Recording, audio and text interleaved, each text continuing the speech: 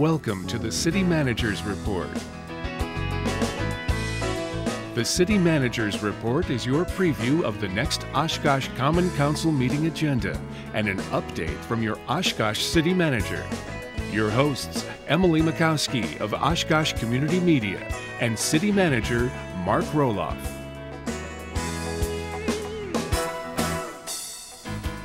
And thank you for joining us on your City Manager's Report, your source for the most current things going on here in Oshkosh, as well as a preview for the upcoming City Council meeting agenda. I'm your host, Emily Mikowski, joined as always by your City Manager, Mark Roloff. So as always, Mark, thanks so much for joining us today. Great to be here, Emily. Happy New Year. Happy New Year to you too. And it's great to be back. We took kind of a little break over the holidays here.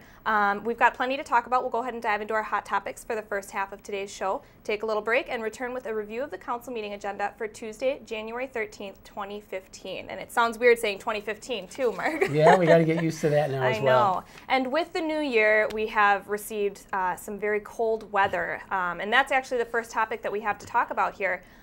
We received a lot of cold weather last year, and we did have a lot of issues with frozen laterals and things like that. So what's some of your tips and advice for us as we're moving into this cold weather season here? Well, so far we haven't had frozen laterals to my knowledge, but we have had some frozen mains because the streets are still exposed to the elements, and so the frost drives down pretty quickly as the weather gets cold and remains cold. So the threat of water laterals freezing is there, but we haven't seen it yet. But the water mains are going to be very real. What we would ask people to do is keep an eye out for something. If you see some water percolating out of the pavement, please let us know right away. And certainly if you have any issues where your water is not turning on, then there's probably a water lateral problem. But during the day you can call our water distribution division at 232-5330. But after hours, you have to call a different number, so that's 236-5165. We'll get somebody out there, and I was very encouraged. We did have a water main break the other day on the north side of town, and somebody called. It was just before quitting time at City Hall, but the person relayed it to our water distribution folks, and we're out there within a half hour, and they were digging it up, and that is not the most pleasant job in the world. It's pretty wet and cold and especially nasty. Right now. I mean, to be outside when it's wet like that, I can imagine. But our water distribution folks are very dedicated, and they got it fixed pretty promptly and got some really good comments on social media. Yes, we've seen a few pictures of our guys working on social media on Facebook.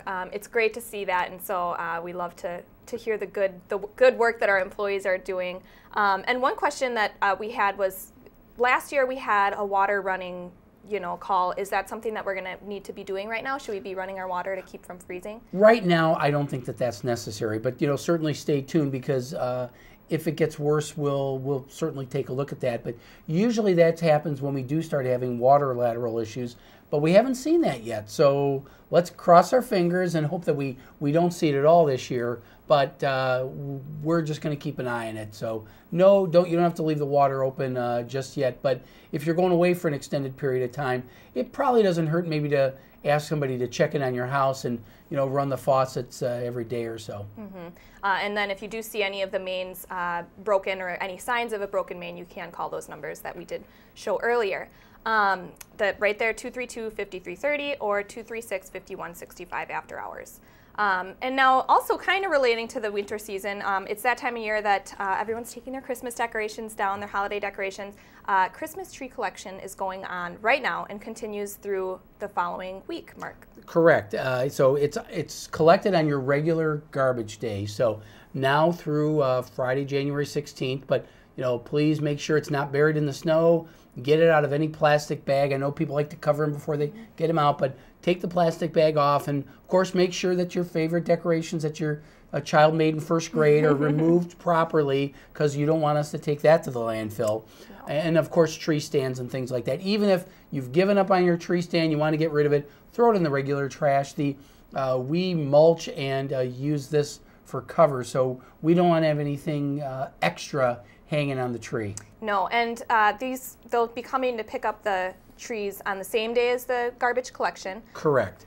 So just put it out there on the same day that your garbage would regularly be collected. You can also check out the website for the yard waste drop-off site. They've got their seasonal hours right now, and you can find out how to get a permit for that as well if you want to drop anything off over there. Mark, our next topic here is dealing with elections. We've got a primary election coming up for the mayor's election. Yeah, there are 3 candidates for mayor, and whenever there's one more than the number that of face-off, in this case 3 or more, there is a primary. So our primary will be scheduled for Tuesday, February 17th, with the general election on Tuesday, April 7th. The top 2 finishers will move on to the April election. And in addition, OCMS is cooperating with the League of Women Voters to hold a debate, a mayoral forum, and that's going to be on February 5th, which is a Thursday. That'll be here at City Hall, room, I believe it's 406, even though what it says up there, it's room 406, basically up in the council chambers. Yes. And it'll be live on OCMS. And of course, people are invited to come and I believe ask questions if time permits. So we certainly want to encourage people to be informed about the election and everything. And don't forget, the primary is February 17th. Those typically have really low turnout. So it's important for people to be aware that your vote counts no matter when, and to make sure that you vote on the 17th of February. Yes, and so before you're voting, make sure you check out the Candidates Forum Thursday, February 5th at 6:30 p.m.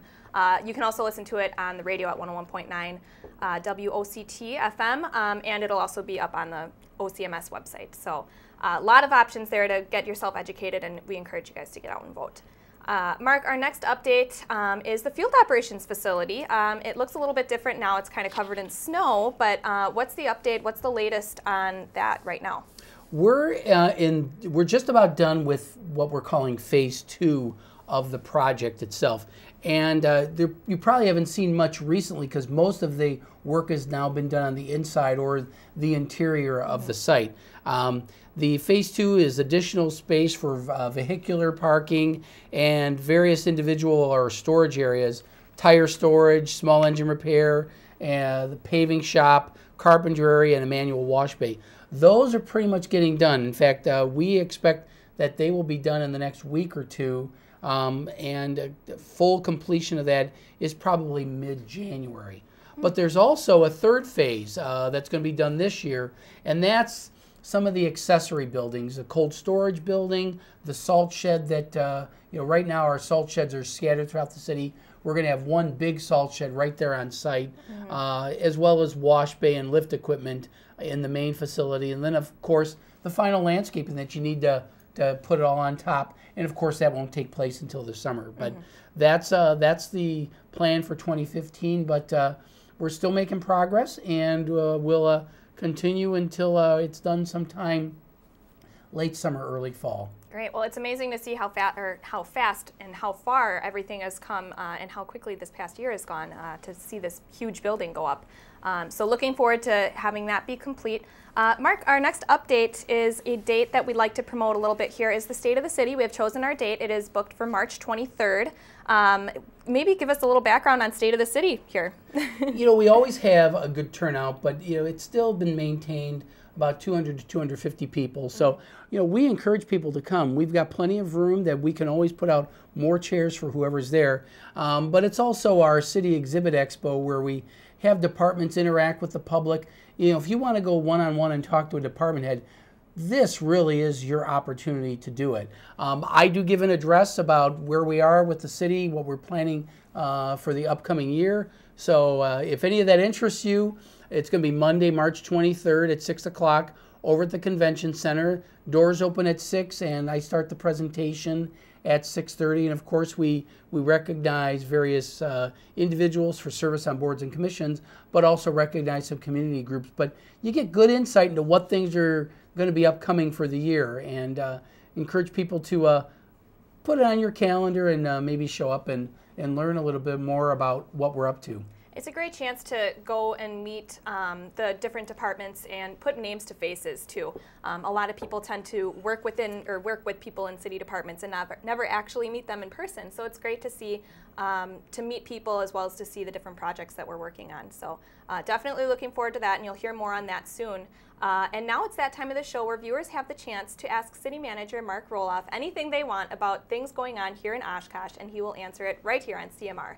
So let's go ahead and see what the question mark is this week.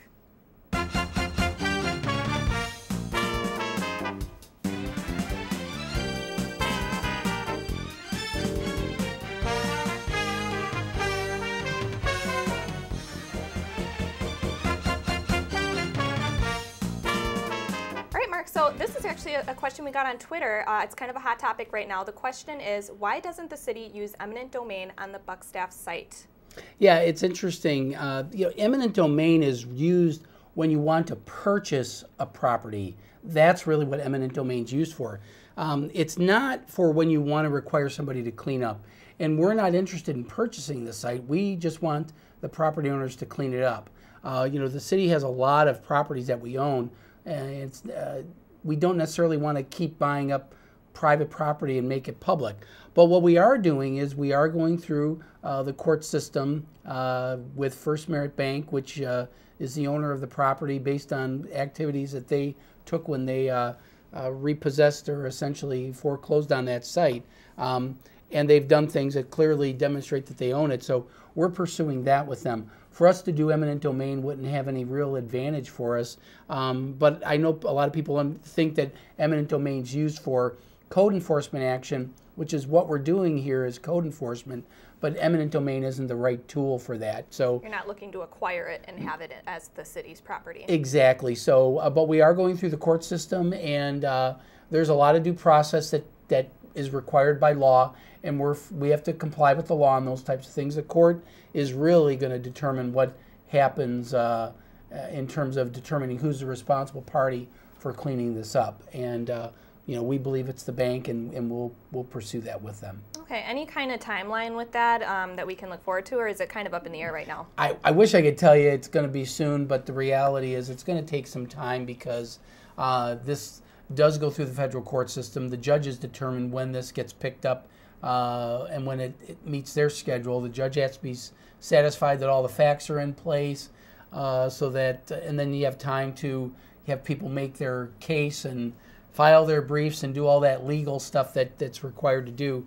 So, I'd like to say it's going to get done this year. I would love to say that, but I just can't say that. So we have to be patient. I know that drives people crazy. Believe me, it drives me crazy that we're sitting there waiting, but we have to let the court system take its course. Great. Well, thanks, Mark. Great question. If you'd like to send a question to Mark, simply email it to questionmark@ci.oshkosh.wi.us, or you can even shoot us a question on Twitter @CityOfOshkosh, and he'll answer it on the next episode of City Manager's Report. We're going to take a quick break, and when we come back, we'll dive into the City Council meeting agenda for this Tuesday, January 13th. We'll be right back on City Manager's Report.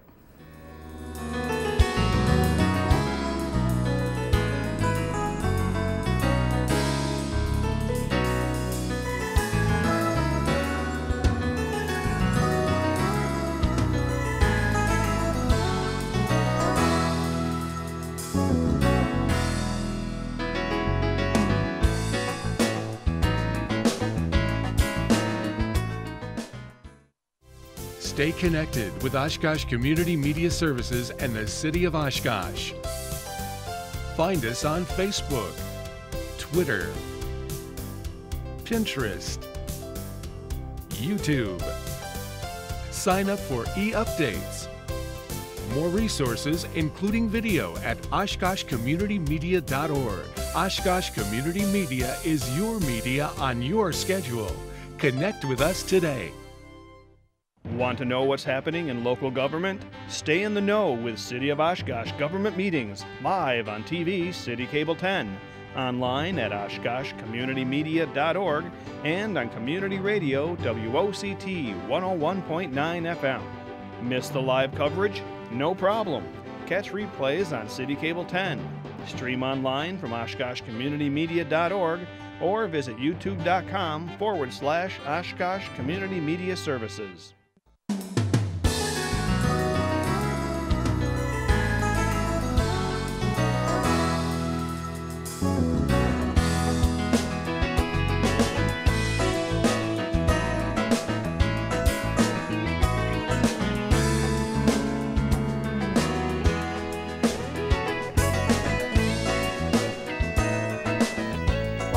your City Manager's Report, and now it's that time of the show to go over the City Council meeting agenda for this Tuesday, January 13th, 2015.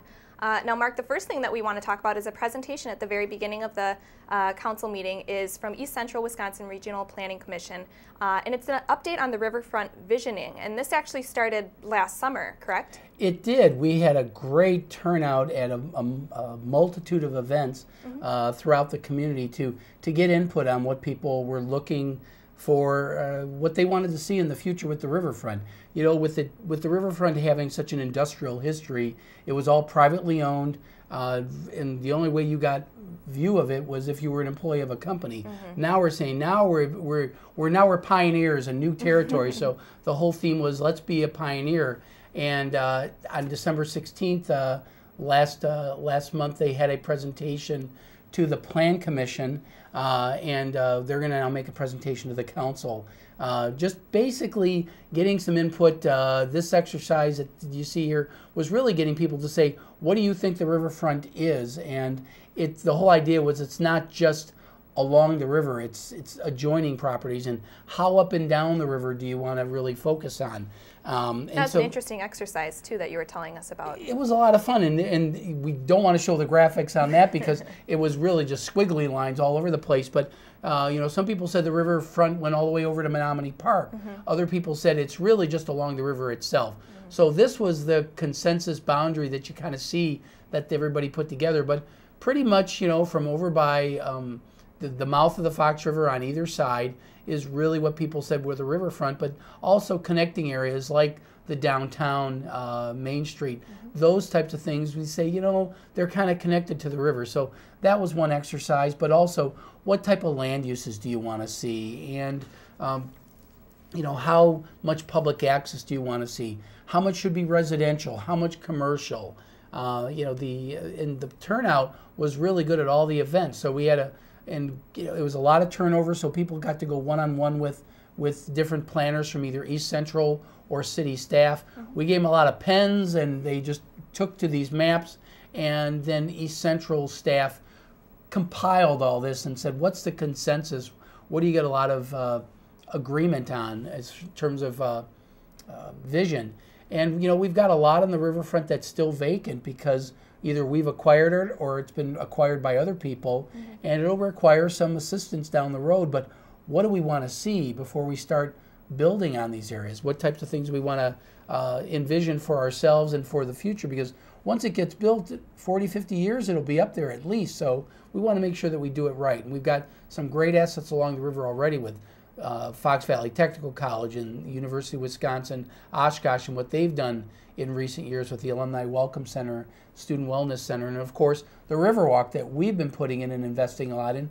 What do people want to see down the road? So we got a lot of interest, and there's a great report, and I'd encourage you to tune in at the very beginning on Tuesday, even if it's just for a few minutes, to get an idea of what we're talking about and what we'd like to see down the road based on what the public has told us. And it's so great that, you know, they're thinking beyond the shoreline here. So a lot of people, when they think riverfront, they think that's it, the Riverwalk, that's the riverfront. But there's so much more to it with all the businesses and everything that, you know, beyond that shoreline, beyond that Riverwalk itself. So really looking forward to that presentation and the update on what's to come with that.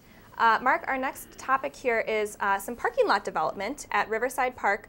Now this is phase 2. Phase 1 was done last summer, I believe. Correct. And what exactly is going on with this parking lot here? Well, this is the harder phase. The first phase of Riverside Park that was right adjacent to CP was done last year. But this one is a lot of the older industrial area where a lot of fill was put in, and we've got to dig out a lot of junk. And I'm not exaggerating, it really is junk. But you can see this was the before picture before any construction was done last year. And now that it's gotten done the first phase, the part adjacent to CP is good, but the part right adjacent to the Riverwalk and between the Convention Center and the Leach Amphitheater, we want to get that done now. It's a lot of pooling of water, a lot of cracks, a lot of holes. It's very unsightly, it's unsafe, a lot of tripping hazards. So this is what the first phase looks like. You get an idea of what we're looking for. You know, it's nothing fancy. It's a paved parking lot, but definitely improvement from the other side. Yeah, but look from the left to the right. The right looks so much better, and the left looks pretty ratty, and it's very dangerous right now. And we want to make sure it lasts us for a long time, and we do have to get that paved. So we're trying to address those issues and make sure that we're get this done soon so that we can accommodate the Waterfest series and the Leech events on Tuesday night, as well as some of the other events for the rest of the summer. Great. And so that's another big project. We're looking forward to that. What might not seem like a big project, but as a parking lot, as well as the Boatworks property. This is also going to be dealing with this agreement here. Right. The Boatworks property was the part of the Riverwalk that we did last year. Back in 2014. The parking lot, we actually got an additional grant from the state, and this is where we're putting in a shelter and a restroom. So we really want to encourage families to go down to the Boatworks property, and it's really going to be an extension of Steiger Park. Yes. But it's going to be you're going to be able to enter it from Michigan Street, and so this parking lot is another addition that we're doing, and we're getting the engineers to give us a deal to do both of those projects at the same time, and it's going to be a busy summer along the Riverwalk once again. It is, which is great. We like busy along the Riverwalk, Mark. And our next item here having to do with the North Main Street area and some stormwater updates. What's that about? Well, you remember we had formed a tax increment financing district last summer to benefit Bemis Healthcare Packaging with some expansion and job creation they were doing, created over 100 jobs. And part of it was to address stormwater in this area. And this is pretty much east of Jackson Street, kind of it's called the Furnow Avenue Watershed, but it's that North Industrial Park that was really constructed about 30 years ago. And we knew that we needed to address something in the watershed, so the opportunity for the TIF district really came up at a very a good time for us. This is to get the design to develop a pond out there that will help retain the water that, frankly, these businesses weren't required to do 30 years ago. And if they want to expand in the future, this will enable them to expand, and we will accommodate their stormwater needs at a single spot, rather than everybody putting in a bunch of small little ponds that you do have to do a lot of little ones as opposed to one large one. It's a lot more efficient, and it's going to help the businesses be able to expand in the future, and that'll help them. Yes, so kind of consolidating that so that it's easier in the future for future expansion. Yes. Great, and we do have later on in the agenda, there's an item referring to acquiring some property for that. We're down the road, we're going to have to acquire some property to build this pond, and it may require some eminent domain, some purchasing of the land. We talked about that in the first segment. This truly is eminent domain if we have to acquire it, but we're required by law to do things certain ways, and the whole idea is we really want to get this built in 2015 or 16. Excellent. Right after that, the item immediately following is an agreement for engineering services with Grummer and Associates. This is for West Furnow Avenue for concrete paving. Now, this is kind of connecting a few things, yes? This is a street that doesn't exist right now. This is, normally we're fixing up streets, just putting in a brand new street. This shows Furnow that doesn't exist between Vinland Avenue and Jackson Street. East of Jackson is this area that we just talked about. And a lot of those folks want to be able to go up Highway 45. This will enable them to cut across on Furnow all the way over to Highway 45. So they'll be going through industrial areas, won't disrupt any commercial areas or any residential areas. Similarly, west of Vinland Avenue, you have businesses in that side of the industrial park that want to go north on Highway 41, and this will enable them to cut across, go into Jackson. A lot of them use Vinland Street. Some of that's in the town of Oshkosh.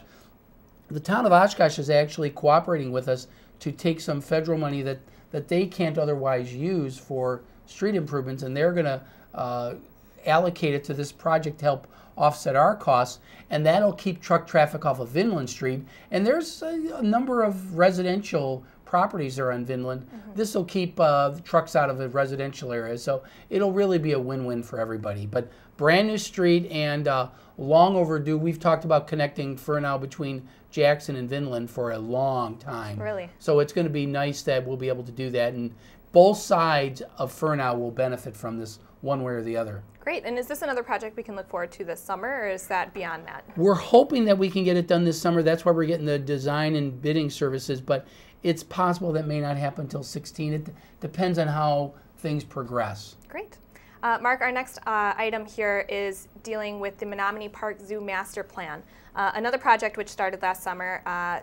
What did we end up here with the master plan for Menominee Park Zoo? This was another one of those where we had some really great public input sessions where people came in, and the consultants gave us a lot of different options to take a look at. And I don't know how the public came to a consensus, but they really did, and then gave some good direction to the Plan Commission. But the whole idea is, what do we want the Menominee Park Zoo to look like in 10 and 20 years? You know, we've just replaced our wolves because the wolf exhibit's always been very popular, but you know, what else do we have? And it's really interesting because one of the largest areas that take up the zoo is the water area, but we have very little devoted towards water. And the overwhelming consensus was that we need to do something with aquatic species, wetlands, those things that are very much Wisconsin and Oshkosh oriented, but we hadn't done enough of. So they've got some drawings about things they want to do to make the park zoo look a little more like a cross-section of Wisconsin, and you're going to see that with some of the plans. We've got a great plan that's already gone through the Parks Board. Now it's going to the council, and the whole idea is for them to approve the plan. And then it enables us to be eligible for grants that may come up. It also helps us with foundations, people that may want to donate to the zoo. This sets us up for the future. Doesn't mean we're going to get it all done. In fact, it may take 20 years to get all this stuff done, but the idea is you lay the groundwork early. And you have your priorities straight in a way. And really another great example of using those public input meetings and how important those are to creating master plans like this. Absolutely. So Mark, one of our final events here, or our final topics, is approval of special event for the Southwest Rotary for Menominee Park for the Battle on Bago. Now this is another example of Oshkosh being Event City, but usually it's in the summer that we have all these events. This is one that's already in February. We start in the winter, and this is going to be a great ice fishing tournament. Southwest Rotary does the Battle on Bago, and they take the proceeds and donate it to a bunch of different causes. So it's a very positive event, and it's just one of those examples that our special event city does not sleep in the winter. We're going to be busy starting now all the way through the summer. Yes, as well as a few other special events on the agenda that we can look forward to as well. And Mark, our final item here is direction to staff on open liquor licenses. We talked about this in the past a bit. We put a call out, and what was the result? What did we get here? Well, we have 3 vacant liquor licenses at this time. In addition, we have one that's set aside for Marion Road. And the whole idea was to say, look, we have 3 liquor licenses. Is anybody interested? We have 6 interested parties. Some of them may not qualify completely, but the whole idea is to get some direction from council on what process they want to follow. I am going to be recommending that we hold a couple of those in reserve for some projects that may have some greater benefit that we aren't aware of right now, particularly with everything we've been talking about with riverfront visioning. We do want to maybe save some for either the riverfront or for some major corridors that we haven't identified yet. So I'm going to be throwing that out to council, seeing what kind of reaction we get, and then we'll see how many they actually want to award to any of these 6 interested parties. It's competitive. There's no guarantee that anybody gets a license. It's not, if it's open and you're in line, you get it. You have to demonstrate that it's worthy. Yes, and I think that's a great point, too, is for people to remember that there are 3 licenses, but 3 licenses may not be distributed that day. Exactly. So that's going to do it for this episode of City Manager's Report. We are all out of time. Mark, thank you again, as always, for joining us today. Glad to. Again, the City Council meeting is this Tuesday, January 13th at 6 p.m. You can watch it live on City Cable 10 and on our website, oshkoshcommunitymedia.org. You can also listen to it online at 101.9 WOCT, which is also now online and on the TuneIn Radio app for mobile devices. Don't forget, if you have a question for Mark, send it to questionmark@ci.oshkosh.wi.us or on Twitter @CityofOshkosh, and he'll answer it on the next episode of City Manager's Report. As always, thanks so much for joining us, and we'll see you next time.